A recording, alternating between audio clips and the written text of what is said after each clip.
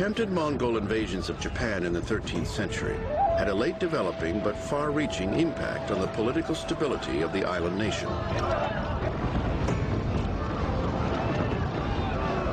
These events ultimately helped bring about a period of strife that came to be known as the Age of the Country at War, Japan's Great Civil War. In this tumultuous era, individual samurai took on greater importance than ever before. Samurai didn't fight for free. They expected rewards for their efforts. After all, weapons, armor, horses, and servants were expensive. Every act required compensation. And if there was an obligation, it was for lords to adequately compensate their followers.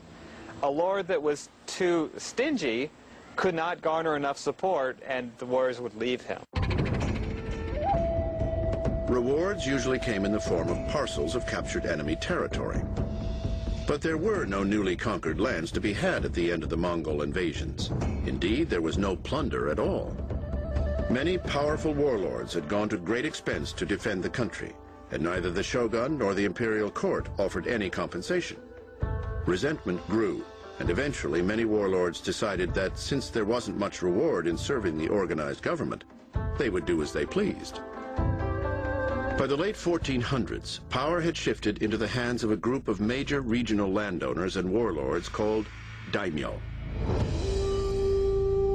When you literally translate that term, it means great name. It just means great person. And it emerges in the 1400s and really the 1500s as a title warlords give themselves. Prior to this, these influential men were happy using titles given to them by the imperial court or by the shoguns. But those days were past. You're a daimyo pretty much because you call yourself a daimyo. So it really marks the decentralization of authority that happens in the 1400s and 1500s. People aren't looking to central authority anymore to say, you get to command men. You get to command men, and you get a title because thousands of men follow you. That's good enough. The daimyo essentially became independent rulers of small autonomous states, each one trying to swallow up his neighbors. Japan entered a state of almost constant civil war that would last for nearly 100 years and affect virtually every citizen.